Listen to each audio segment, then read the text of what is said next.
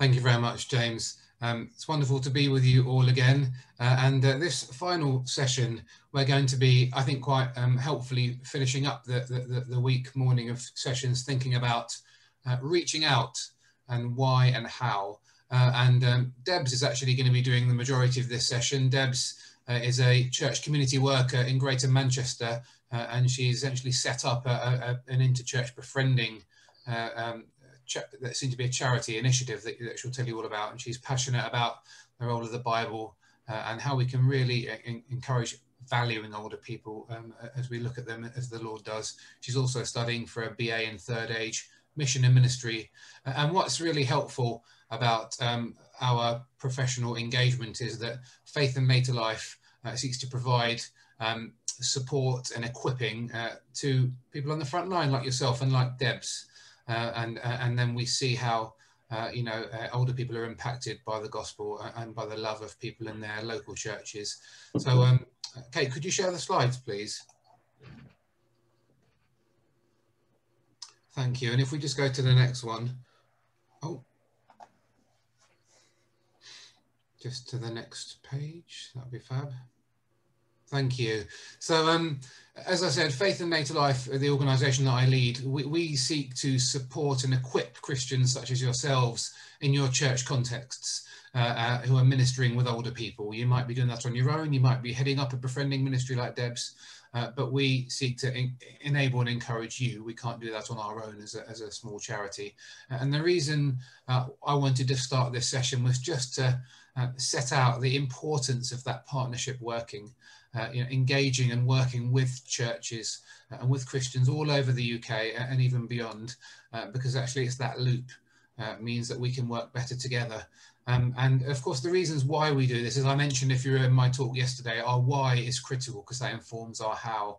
And the reasons why we want to do these things, of course, are ultimately in God's word. We know that the Lord Jesus died for all of us, irrespective of our age, of course. We also know that God has plans for older age, and we see that verse at the bottom of the slide in Psalm 92, which talks about older Christians still bearing fruit.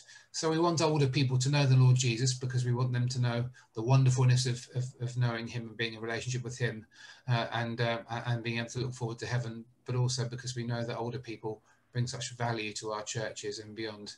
But then also society doesn't have the right view of older people, and that's demonstrated in the way so many older people are lonely, isolated, and feel out of touch. And the last thing I want to say to encourage us before we hear from how Debs gets to grips with what she does and how perhaps you could join us at Faith and Later Life and enable us to support you. In a recent survey, it was said that 80% of older people in England and Wales, and I don't know why it missed out Scotland and Northern Ireland, but that's the only statistic I had, 80% would identify as Christian. Now, of course, that doesn't mean they're Christian necessarily, but it means they have that almost that undercoat of knowledge or interest. There's an open door there with older people to share the Lord Jesus. And so we love to partner with people like Debs, with local churches, in moving the gospel out and sharing the good news of Jesus Christ with older people. So that's all I'm going to say now, and I'll come and speak to you again at the end. And so next slide, I think, and I'm going to hand over to you, Debs. Thank you, Carl. And yeah, thank you for this privilege. A little bit more about my background. So I started 8 years ago as a community worker at the church that I'm based at in East Manchester, in a small village, with a focus on reaching out to older people in the community. At the time, I was a youth worker, though, before I went into that role. So it's much thanks to the leadership in the church, really, recognising both a heart for older people, my granddad being my best pal growing up and giving me a great admiration and respect for older people. And also God doing a real breaking on my heart as well with issues around isolation and loneliness. So yeah, it started as a youth and community worker role and then developed into full-time community. And now I'm actually funded part-time by a social housing foundation to develop the befriending project, which I'll explain a little bit more soon, but working 2 days a week for the church still with the community work. So I want to start by really building on the why question still, and just bring in a couple of other factors. So you can see on the screen this report from the Telegraph from a few years back now, but it's identifying family breakdown as being at the root of so many of Britain's problems, but it's specifically pointing out about loneliness amongst older people as well. So it highlights the people who over 75 who will have spent Christmas Day on their own, but may have been, may have family, but not been with them. So it talks about the fractures that we see in society there. And apparently the UK boasts some of the highest global rates of family breakdown. So I think that's an important factor to consider. Budget cuts, Keith was talking about this, referenced it on Tuesday, that society doesn't know how to fund or care for an ageing society. And I want to pick up on this thing of ageism. If you really want to go to town in understanding ageism, I recommend Louise's book, What's Age Got to Do with It? But I want to pick up on something specifically around how we've dehumanized age and how there's this deeply embedded societal narrative that's fueling ageism, where our value is placed on our independence, our contribution, and our cognition. And we see this played out in perhaps our own perceptions around aging and how we view the other, but also I see this within older people and how they're viewing themselves. So I'll tell you, in the last 8 years, it breaks my heart to say the number of conversations I've had with older people who have basically said, I shouldn't be here. I'm a burden on my family, my friends, the state. If there's a way out, I'd take it.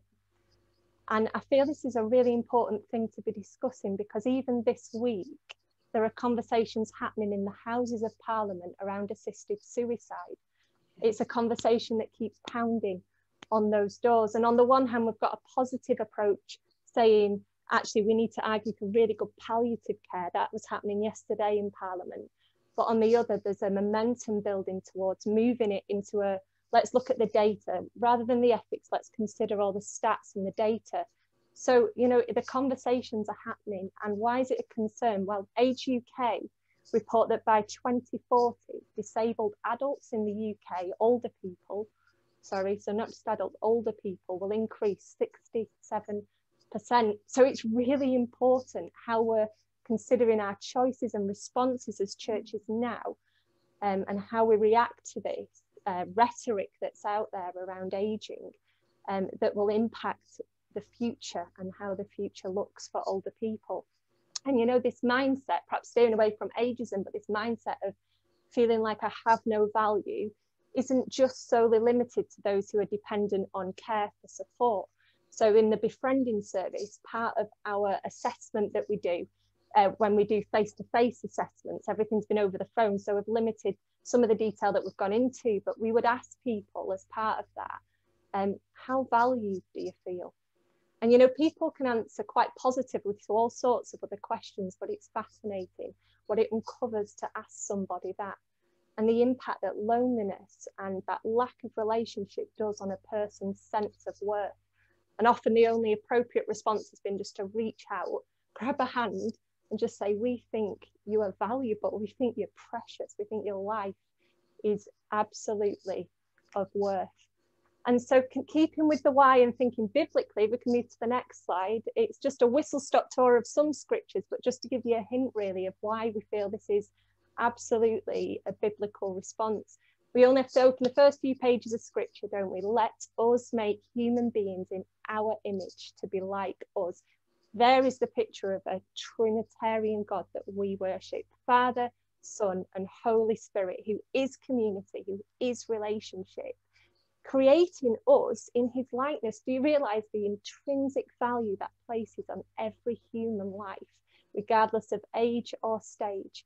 And I was listening to Tim Keller the other day, and he was saying God's created us with this design deficit to actually need the other, to need community, to need those around us. It was the only thing he said wasn't good, wasn't it, in the whole of creation?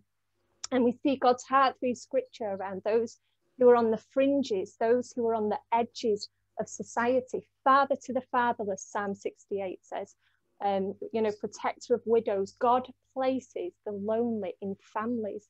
And that family is about his people, isn't it? He's talking here, this is his redemption story, bringing people from the fringes into those warm centers of his people.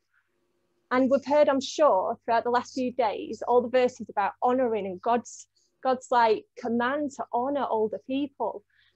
And yet we also hear his anger at the injustice that when older people are not treated well. So Isaiah 47 talks about, you, Babylon, you oppressed even the elderly. You know, it makes a specific point around how they treated the elderly. And so what is our response? Well, we can find it, can't we, within this Micah 6:8 of like, how do we respond? We do justice. We love kindness. We walk humbly with our God. So we're to be distinctive, to be set apart, and to be a blessing to our surrounding communities. So how does the church model a counterculture that honours older people, that brings people from those fringes, from the edges, into the centre and reaffirms the value? Well, I'm going to basically spend the next section of time talking to you about our journey of the last 8 years. So hopefully some of it will just be springboards into your own context and thinking around it. I'm not going to explore deeply what we've done through lockdown, because our hope, prayer and dream, right, folks, is that we're coming out of this now, that we will be coming back to face. So I feel there's been some focus on that in the last few days. So I think I'm just going to focus on what we were doing prior to. And I'm going to start, if we can move to the next slide. When I started as a community worker, I was put on a little course with the council, because they were basically saying, how on earth are we going to have communities going to become flourishing again? And how are we going to build them back up when the money's not out there? And the approach they used is asset-based community development. So basically, what's the community already got? What's good? What's there? What's the potential? How do we release that? And how do we create something that's sustainable? So I want to just use this as kind of our model for exploration in this. And I want to start by actually asking the question, what's in your heart? What's the potential in your heart? What are you carrying? What burdens are you carrying that God's placed on your heart? What perhaps certain areas, and what passions do you bring to the table with that? What skills? Who are the others around you who are carrying that heart as well? I think Pippa stressed the importance of team. Yeah, get them around you, get praying together. And you know, our team was just a handful at first. Numbers aren't the thing, you know, just get the people around you, even if it's the 1 or 2. And then I'm going to move into what, in terms of potential, with the spaces that we have. So considering our buildings and how we might use them. So if you can move to the next slide. One of the first things that we did was we set up the Mottram Monday matinee, and it was basically just let's open the space, create a really warm welcome. You know, we'll do quizzes and sing-alongs, teas and coffees, cakes. We'll have trips out in the summer. But, you know, we'll have a good knees up with these guys. And it was great. It was really good just to form those relationships. And we, you know, would have prayer requests on tables, hymns in the sing-alongs. And often, you know, the team at times would stand up, share the testimony. My own grandma, who's 96, I was thrilled that she wanted to be part of this. She's one of the funniest people I know, and whoever she sits next to, they'd just be absolutely howling the whole time. But she is on hand to share a testimony, that woman. So we've had her up and sharing hers. And that's where it's looking for the people that are around you, both within your church. So we've had people come in and do flower arranging sessions, and you know, lead specific talks over something or craft. But also who's coming along and what can you release in them as well to feel like they're contributing and a part of this. So we've had people that come and do, you know, lead the quizzes themselves or do talks about local history, etc. You know, the potential is huge really when you start to tap into it. And I'm just going to reference this chap in the middle with the black cap on. 105, this guy was in November. Awesome chap. Yeah, wonderful. Okay, if we can move on to the next slide. So one of my personal passions is old film. This is, you can blame my granddad for this one. And I always had this dream of like having a retro cinema or something just to bring people together with film. And we got some funding from the local council and basically set up a pop-up cinema in the church that we use once a month. And, you know, I just want to promote film as an excellent medium to connect people and connect people of all ages as well. So we found a broader mix of ages coming in. So we would largely have, say, those 75 plus attending our Monday group, but with the films, it could be, you know, anyone post-retirement would maybe join in, because if you want to see a film, you want to see it, you know, you just come along. We found more men were attracted to that. Nationally speaking, they're the hardest to engage with. They'd have ice cream intervals. And then what we did is we decided that in summer holidays and school holidays, we'd bring the children in and show a family film. So that middle picture at the top is one of those family films. Now, I'll be honest, some of the films, the older people would be like, I hate this film, it's terrible, the music's too loud. But listening to those kids laugh along to it, how much joy does that bring? And this gentleman in the middle, he flew in, if you can see it in the top middle, he flew in Operation Manna, dropping food parcels into Holland after the war. And in the interval, the ice cream interval, these boys, young lads, were gathered round him while he's telling these stories. And they ran up to me afterwards and were like, this man's a real life superhero. You know, it kind of blew their minds. So it's building those bridges between generations, finding those connection points. And I'll explore that a little bit more in a bit.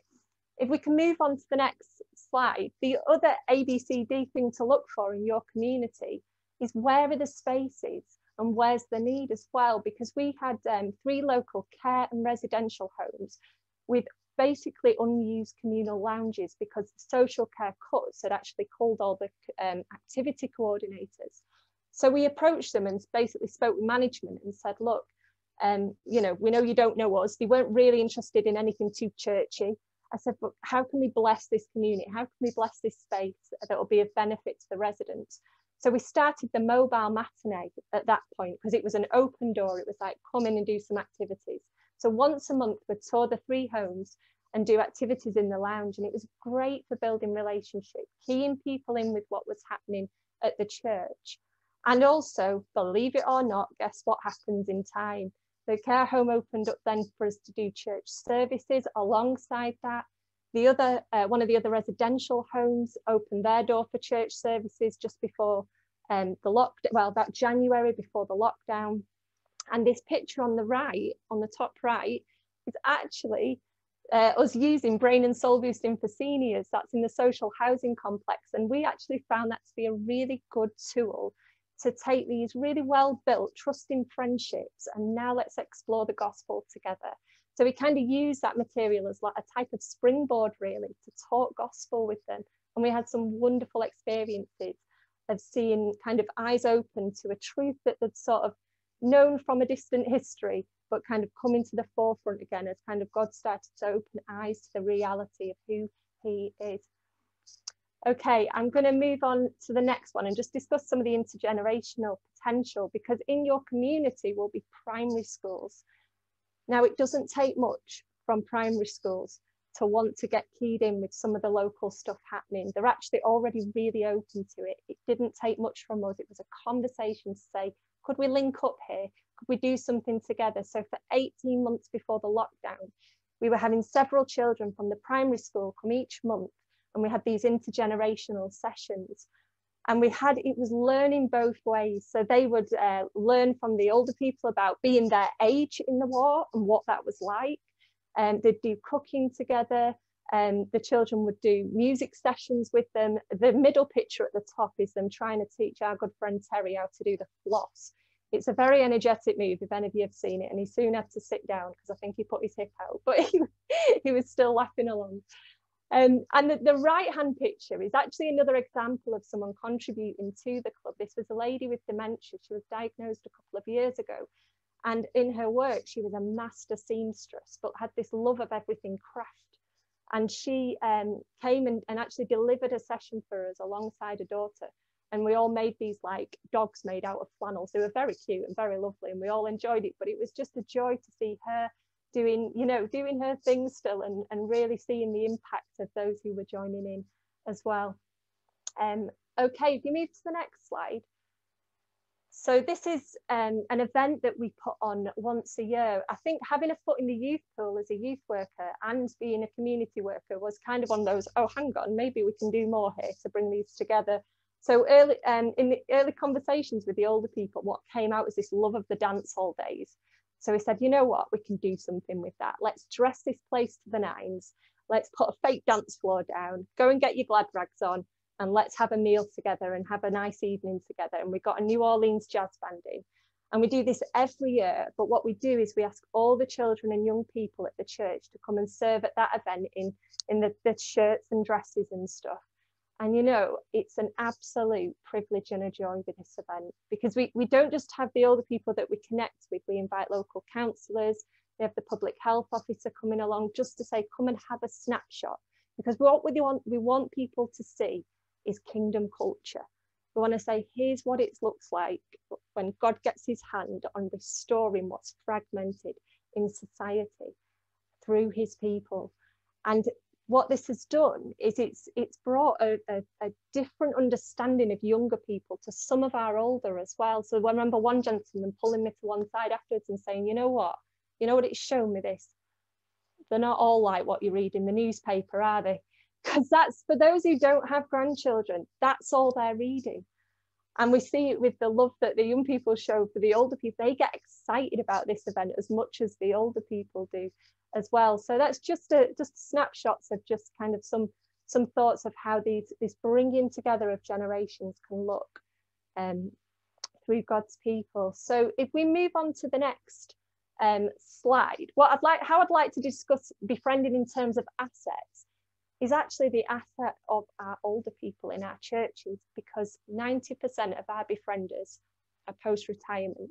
In fact, we've got an 80, I think he's 86, who is ringing 4 people every week. He's an absolute legend. And you know, I love what Henry Newen says. Henry Newen, he says, older people are like desert guides. They've been through the dry places and they make excellent guides to lead people to water. And before lockdown, this was of course face-to-face. But in the lockdown, we had to move that to telephone support. And we went from 5 partnerships with churches locally to 12. But we went out there a bit more, offering prayer on our posters as well for those who would like it. So we'll phone, and if you would like, we're happy to pray. We've had an 80% uptake of those who want prayer as part of these phone calls. There is a hunger out there, not just for connection. There's a spiritual hunger out there for hope. And do we not carry the hope of Christ? Is this not a time for God's people to be out there, being those hope bearers? And encouragingly, you know, we've had some who have since started attending church as they've reopened, who haven't been church before. And we've got others saying, actually, I want to key in the other side of this. So excited about what God's doing there. But listen, if you've not done befriending and that just kind of scares you, the thought of it, because it's all the red tape, how on earth do we get past that? Yes, there is red tape. But the good news is you don't have to reinvent the wheel.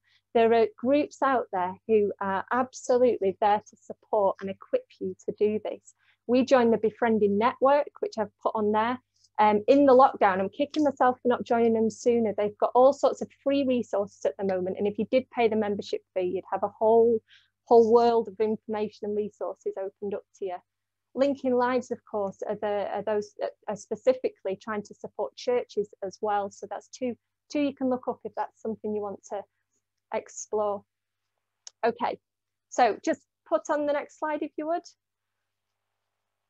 Okay, so another thing, it's not to do with the ABCD, but I just want to make this point about being there when it counts and in times where it really does hurt. And Christmas Day, for someone who's on their own, that's a really unnatural time to be alone. So the last 3 years, we've used all these links we've made with Silver Cord and out in the community to host a Christmas Day lunch for anyone who would have been on their own. And we've had all ages represented from the church, sitting at tables with people, sharing in that meal with them. And I remember, I'll never forget what one lady said to me at the end of it. She just said, you know, that made me feel human again. Like, don't underestimate what this does to the core value of someone. And on the right, you've got to honour your volunteers, haven't you? But we put a shout, we thought, well, we can't do this how we have done before in the lockdown, but we actually used all these partner churches and the volunteers. We had to turn them away in the end. We had that many. It was wonderful. But we delivered 90 meals across the borough on Christmas Day last year to anyone who wouldn't have had any other face-to-face contact. So I just felt I want to reference that and just say that having these other events happening around your church, when you do befriending, the beauty of it is we're able to connect people straight into community.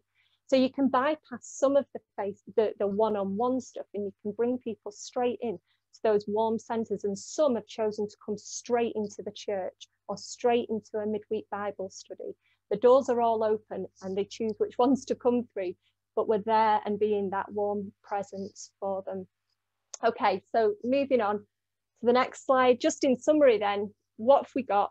We've got churches. Now I need to make that obvious point and say we know churches are not the building. Churches are the people. That's the church. But churches have buildings, right? So let's use them. How can we use those spaces? And there probably should be a pic of, like, you know, a school and the care, residential homes, etc. What's in your community? What are the spaces out there that you can be a blessing and a presence and build relationship?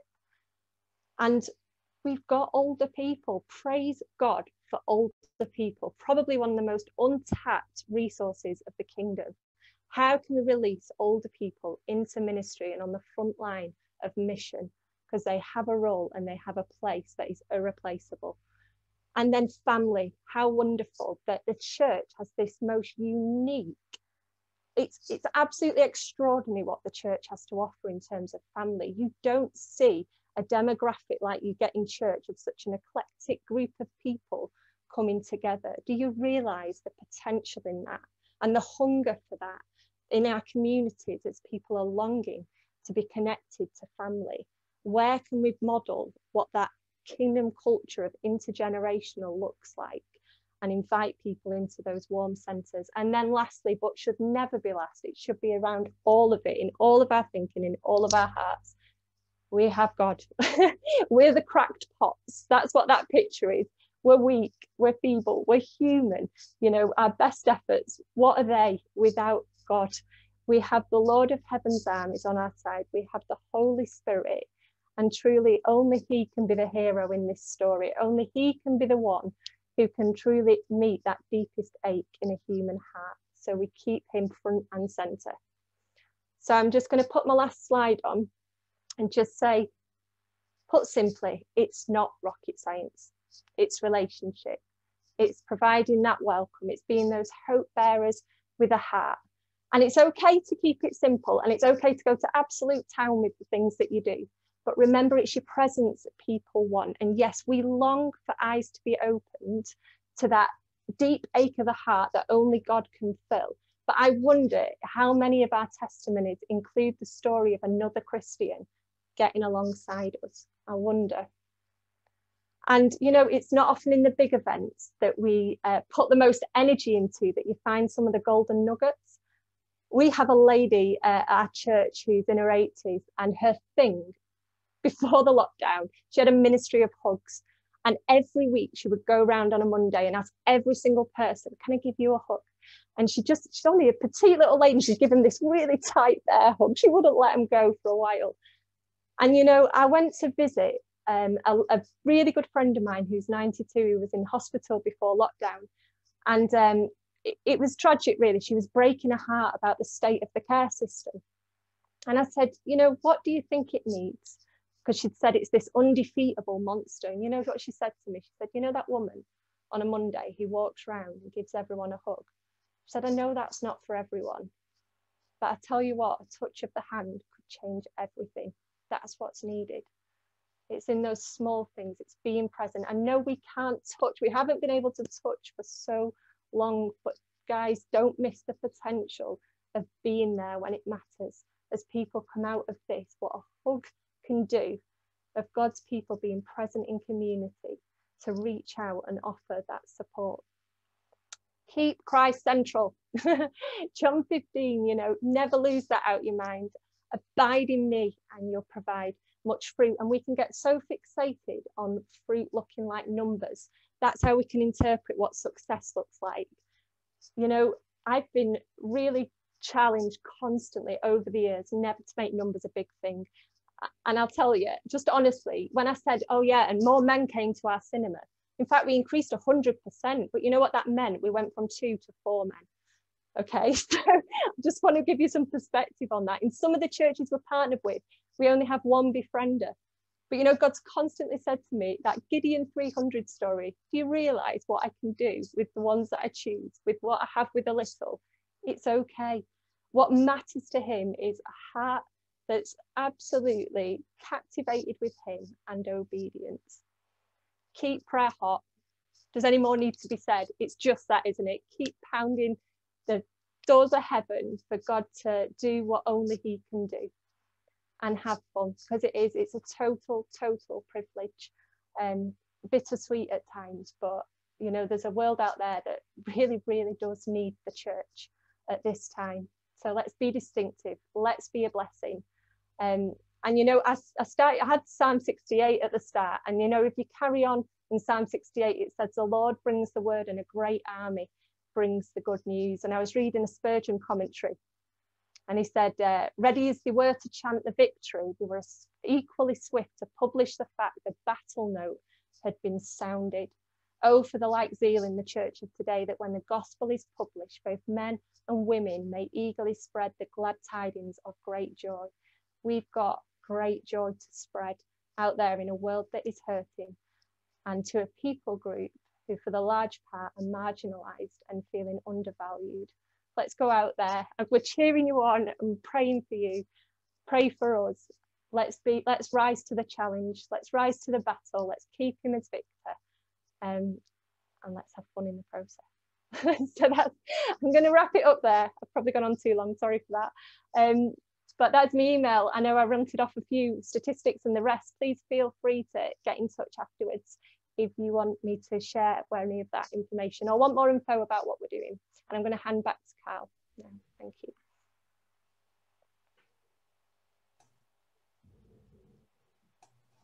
Hello, everybody. Just not to add anything to what Debs has said, but just to thank Debs for her, just everything that she brings. It's a privilege working with her in terms of our partnership support with Faith and Nature Life. And all I really wanted to say is, before we go to Q&A and then James wraps up as we come to the end of the week, is that at Faith and Nature Life, we currently have a church champion community around 400 churches across the UK, where we are getting together regularly with people like Debs and others, people who might be volunteering on their own. It's one person, they meet an old person every week, or they might be running a befriending service, whichever it might be. We want to bring all of these wonderful people like you together.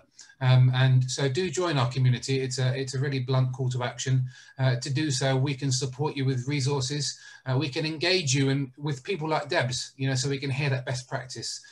Because we love working in partnership in the gospel and building up this momentum behind what the Lord wants to do with and through older people. There's a link in the chat, which I'm going to put now.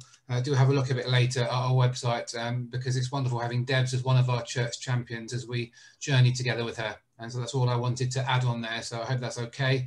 And James, over to you.